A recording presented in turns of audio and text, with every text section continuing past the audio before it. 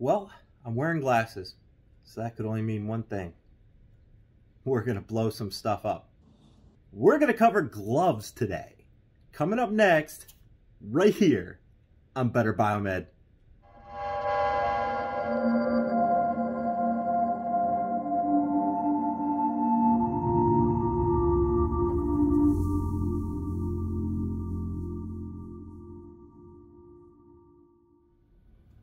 Guys, today we're going to be covering gloves because this is an important part of your career. You're going to be wearing gloves, and different gloves are meant for different purposes, and I bet you didn't know that there's such a variety of these things.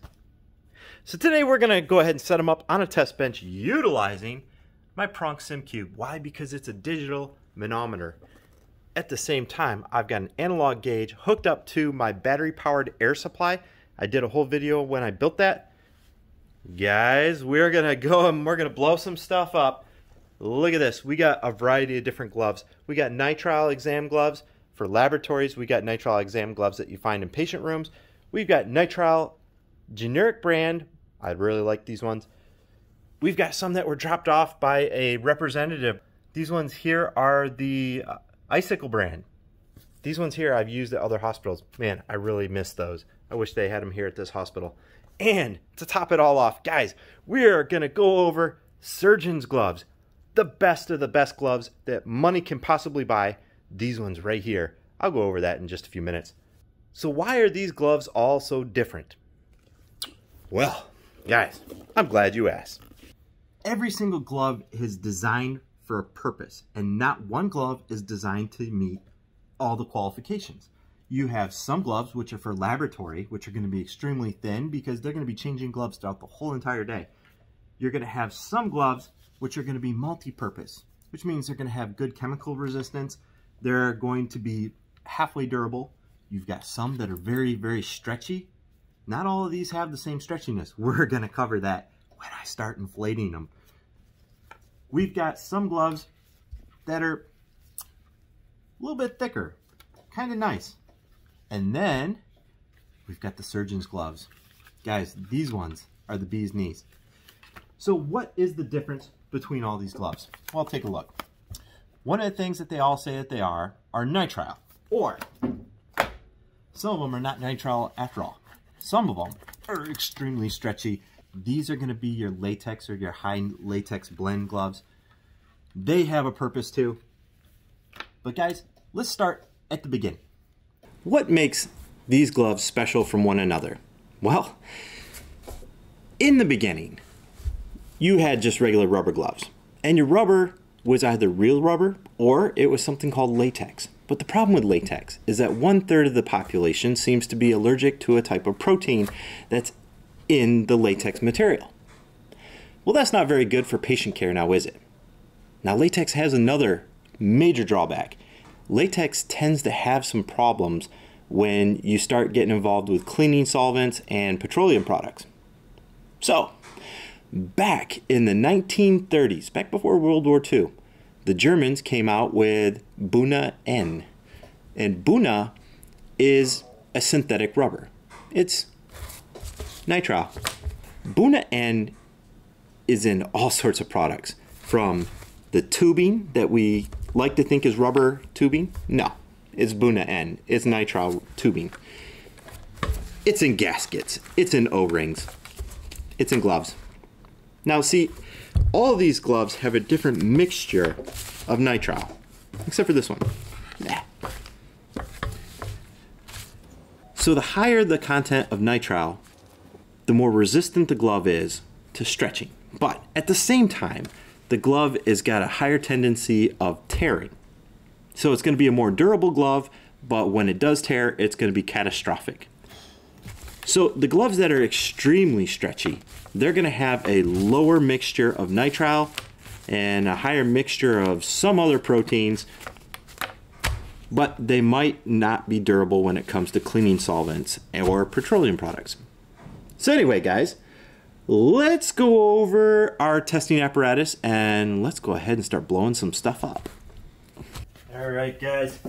So the first thing that we should probably check, and probably the most important thing, is how are they when you wear them, because you're going to be wearing these probably for some duration of time.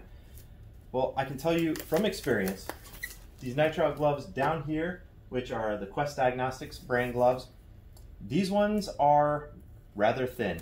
And I do believe that these are the thinnest out of all the gloves, but they're very stretchy. I'll give them that. So if you have to do a lot of dexterity, these ones here actually work quite well. I keep these around just because they're thin. I have a lot of sensitivity at my fingertips. They work with touch screens. Everything seems to work quite well with these. Only problem is they're extremely thin, and that makes them not very durable. We're going to find out in just a moment. Quest Diagnostics, they go on quite easily. They're very stretchy, but they seem to lose their shape quite easily. You see that? So, that's the Quest Diagnostics glove. Next is going to be the Cardinal Health glove. Cardinal Health is very, very, very similar to the Quest Diagnostics. It does feel like it's a little bit thicker. You can tell that it's got a higher nitrile count because these gloves here, when they tear, they disintegrate, but it does return to its form quite easily. So in the order of thickness, I would place Quest Diagnostics at the thinnest, but they're very flexible and very sensitive. These ones here are a little less sensitive, but you can tell that they hug the fingertips quite nicely. And they return to their form.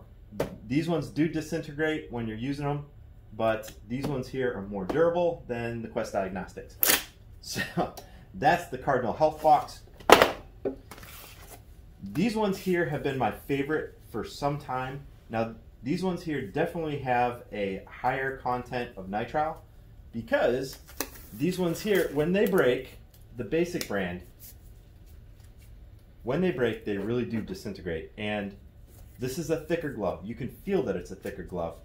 And when I'm working on some things that are going to be oozy, or if it's a liquid that I'm not very familiar with, this might be the type of glove that I go to. Also, one of the things that I kind of like about these is that they tend to go up the wrist. You see that? So they go up the wrist. You can see the webbing between my fingers. There's not as much dexterity with this glove, but it's very durable. I don't have as much sensitivity to the fingertips because there's extra material you can see at the ends of the fingers. I never can get them all the way down. These are all large size gloves, so they should be somewhat comparable, but you can tell that this is a more durable glove. It's just not as stretchy as the two previous ones. So that is the basic brand. Now this one I used to use at a hospital next door. I used to really love these gloves. This is the Icicle brand. And this is kind of a happy medium to all the previous gloves. It does go down the wrist quite nicely. You can see that they're very, very stretchy. See, I can get right down to my fingertips on all these. And it goes down the wrist. So this type of glove, you can see it returns almost immediately back to the shape of my hand. So that means that this is a very stretchy glove, but at the same time, it's very thick. Take a look at this. I'm actually stretching the glove. See that? And it returns. So it has some memory of its first shape, and it wants to get back to that. So I have really good dexterity with this glove. It does have a little bit of material that stays at the ends of my fingertips, but this one here also works really good with touchscreens. So I have never really had a problem with this type of glove. Anyway, that is Icicle brand. It's sold by Melissa Bernier. She's right here out of Houston, and I'll leave her contact info down below. These are actually really good gloves. I really like them. Let's see how they do on the test bench in just a moment because, man, I really wish my hospital carried these gloves. That's Icicle brand. And now, the bee's knees. These are surgeon's gloves. See how they come individually packed according to their size, because why not? But there are some very special features to surgeon's gloves. So not only are they packed individually, why did they do that? Well, because then you know you have a right and a left side glove. But also, these gloves here are protected from the elements. Elements like ozone which actually naturally oxidize and destroy the proteins in the gloves. So that's why if you ever have a set of gloves like this that are sitting around for a while, when you pull one out, or two of them, they're going to break as soon as you put them on. You pull a few of them out and then start getting down to them. The ones that haven't been accessing a huge amount of oxygen will be just fine. And that's all types of gloves. All types of gloves are affected by oxygen. They do have some antioxidants in their mixture of material, but still, all gloves will deteriorate as they're exposed to oxygen. So these gloves, surgeon gloves, they are individually packed. There's a right and a left side. It's actually listed on the inside of the package what's right and what's left. I really like these gloves for when I'm working on things like surgical tables.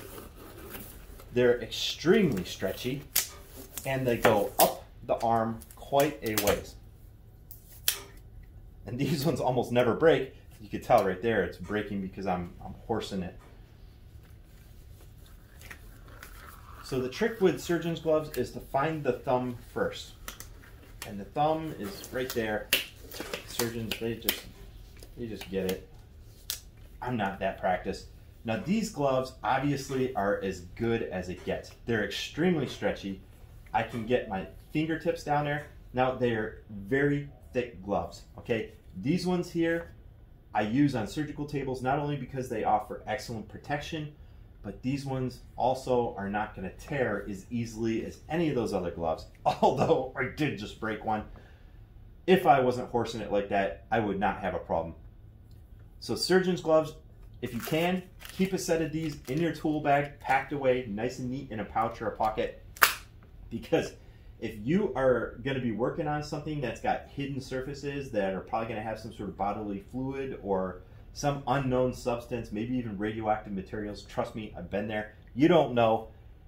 Wear a set of these gloves. They're thicker, they're better than all of those, but they're also more expensive. And usually you find these in your operating room areas.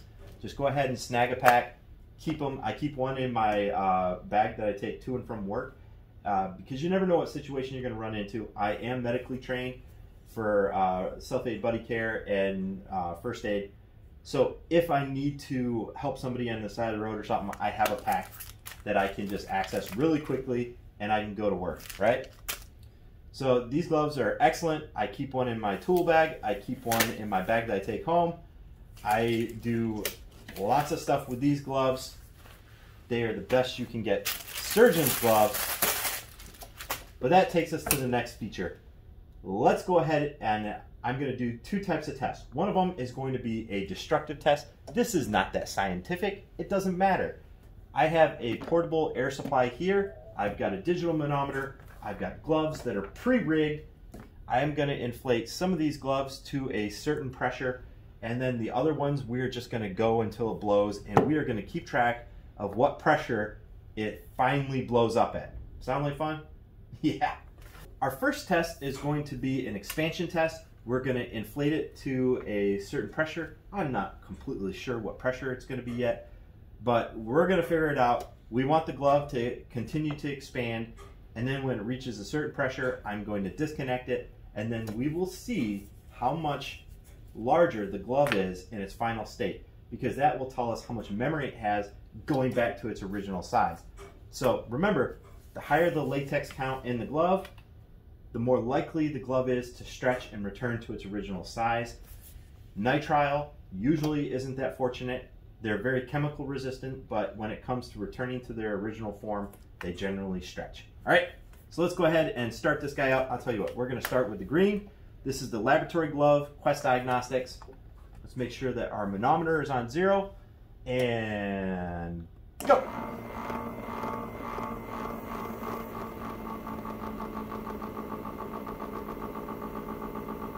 All right, we are at 43 millimeters of mercury, and this glove is just going. I don't think I'm going to get above 40, so that was it. 40 millimeters of mercury, and it just kept going. So that's all we're going to get out of this glove.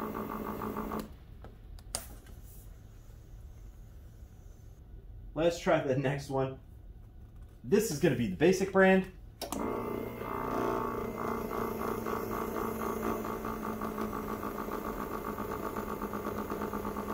50 millimeters of mercury, 51. And that's as much as she's going to get, 51. And that's all. It's just going to get bigger and bigger. And the next one we're going to try is the Cardinal Health brand. I'm going to go ahead and hook it up. Let's make sure our manometer's at 0. And let's go ahead and give it a shot.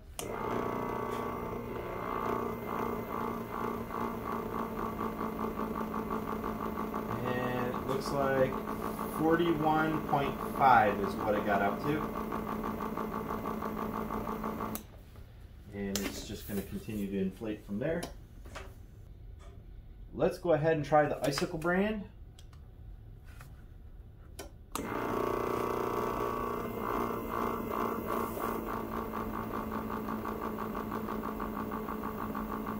Got 40.9, and then it just starts expanding immediately.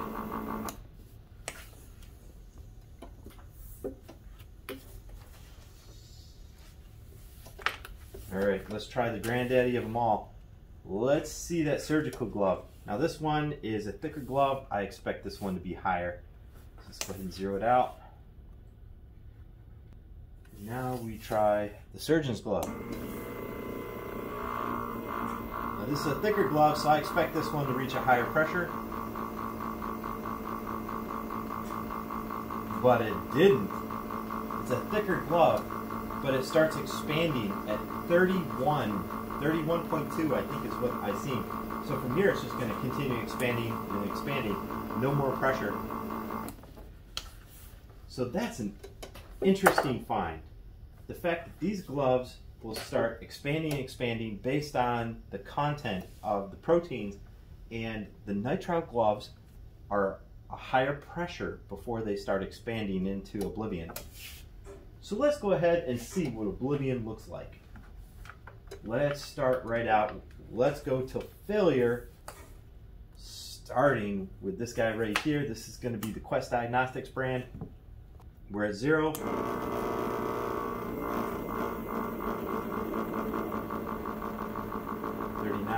40, 40.2. You can see that the pressure is dropping, which means that it has reached its limits. It's just going to continue expanding until it finds a weak spot, and then it's going to explode. Look at my phone here so you guys have a scale. Now, that's pretty large. I'd say right now it's almost the size of a basketball. And there it goes. Oh my gosh, how exciting. All right, so that was the Quest Diagnostics. It gave up the ghost. Let's go on to the Cardinal Health brand.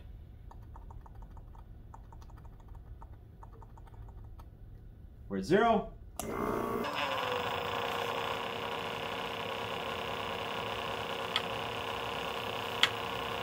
This one is a slightly thicker glove, so it's going to be really interesting. Now, there's a little bit of a bind right here, so don't pay any attention to the sim cube over there. But it is dropping in pressure, which tells me that it's already reached its apex, and it's going to keep going down until it explodes. Wow, this one is definitely stretching more than the Quest Diagnostics. Look how big that thing is. Wow. Guys, look how big that is. That is way bigger than the Quest. Is it going to just keep going? I think it's just pulling material. Oh, I love it. Oh my God, that was the best yet. Oh my gosh, that was huge. My gosh, you guys. That was the Cardinal Health brand. Let's keep this train going. We're going to go right with the basics. These ones are really thick gloves. I don't know. I think the nitrile content is a little bit higher than this one, which means this one here, I wouldn't expect to get that big. It's probably going to tear and be catastrophic. That last one, the Cardinal Health, that one got absolutely enormous. Now, I do not expect this one to get as large as the last one, because that last one, that was just insane. That was enormous. That was the size of almost 1.5 basketballs. So the basic brand, this one here, it's a thicker glove, and these ones here, when they tear really dramatically. So I expect this one to get about yay big, and then for it to split and explode. Let's check it out. Right off the bat, I can see some inconsistencies in the pore. It's thicker around the joint of the finger. The other gloves were very uniform even as they expanded, which means that concentration of material around the glove is going to be pretty consistent. You can see some variations here by the fingers. I honestly would predict that this glove wouldn't be getting much larger than this, because the nature of these gloves when I'm wearing them is they fail and they tear rather large. That's a property of nitrile, is they just disintegrate as you're wearing them. Alright, I don't expect this one to get too much larger. Oh my gosh, after that last one, I've got the jitters.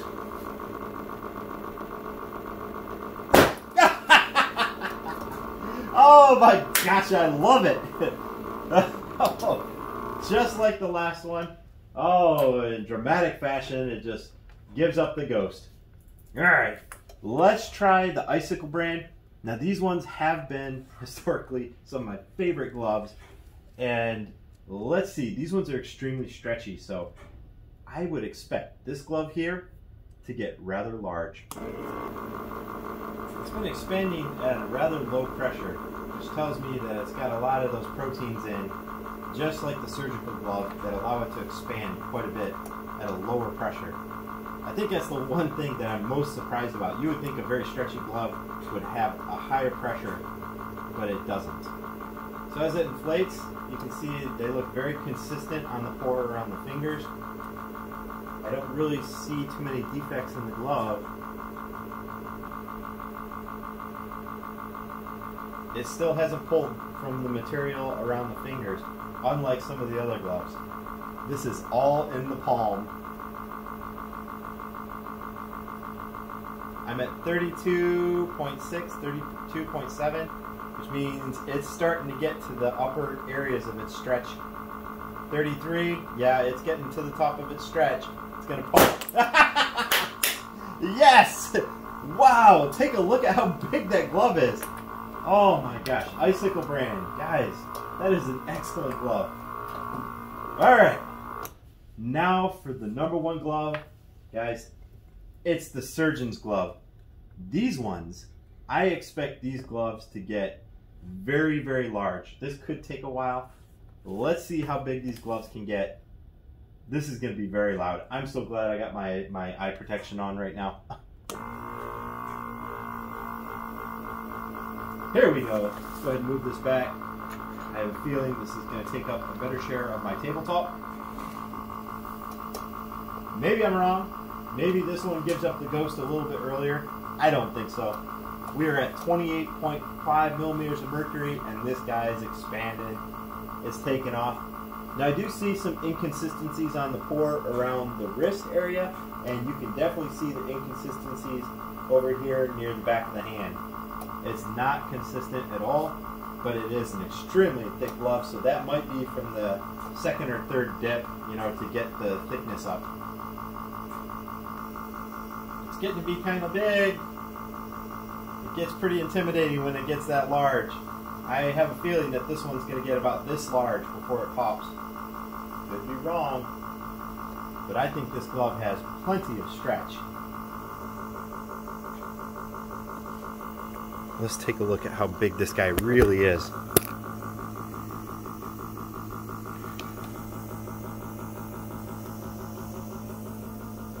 Look at the size of that glove. My poor air pump. I feel sorry for it right now.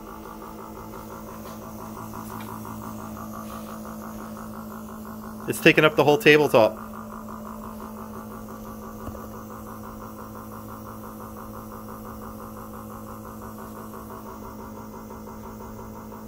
Guys, I don't know if I can let this keep going.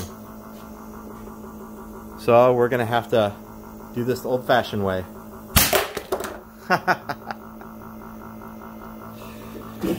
Alright guys, you're probably wondering, what am I doing blowing up balloons? Well, here's the thing. Balloons have a natural trait of expansion, contraction, and returning to their normal size, durability, and they're all different. So by testing them, it's not very scientific and it doesn't matter. It's fun. That's what this is. But there is a notable difference between gloves. In preference, my least favorite is easily going to be the Quest Diagnostic gloves, but that's because their use case scenario is going to be using them real quick, throwing them away to do the next test. That's how they're used. That's why they're thin. They're for maximum dexterity, minimum protection. The next is going to be the Cardinal Health gloves. Cardinal Health gloves, they have a lot of expansion. They're pretty nice. A lot of sensitivity in the fingertips. The basic brand, they're going to be thicker gloves. They're going to handle chemical spills quite nicely. One of my favorites is going to be the Icicle brand gloves, the purple ones. And the number one gloves that I like are going to be the surgeon's gloves. These ones here are Cardinal Health Protexis, but I've used a variety of surgeon's gloves and they're all excellent. The problem is they can be rather expensive, sometimes hard to get, and they're for special case scenarios. They're intended to be on your hands for long term and to offer maximum protection. That's why there's a right and left glove. That's why they're individually packed to keep them away from the ozone and away from the oxygen. These ones are excellent gloves. The Icicle brand are excellent. The Cardinal Health are really good. I still have a place in my heart for the basic brand because of how far they come up the wrist and how thick they are. These ones are going to be my next favorite for doing surgical tables next to the surgeon's gloves. But guys, gloves don't all serve one purpose. They have different dexterity, different stretch properties, and they have a different lifespan, whether they're meant for short term on your hands or long terms on your hands. So anyway, guys, that's my graveyard of gloves. I hope you like this video. This is an extremely long video to make. I am going to hopefully truncate this down to about 10 minutes. I don't know. We'll have to see. Guys, I hope you like this type of video. This is just for fun. It's not scientific. I hope nobody gets butthurt over how I test stuff. It doesn't really matter. None of this matters. Guys, it's just for fun. But anyway, thanks for watching this video. Give me a like down below if you do like these kind of videos. And I will try to get to testing more consumable products that we use every day as Biomeds. Thanks again for watching, guys.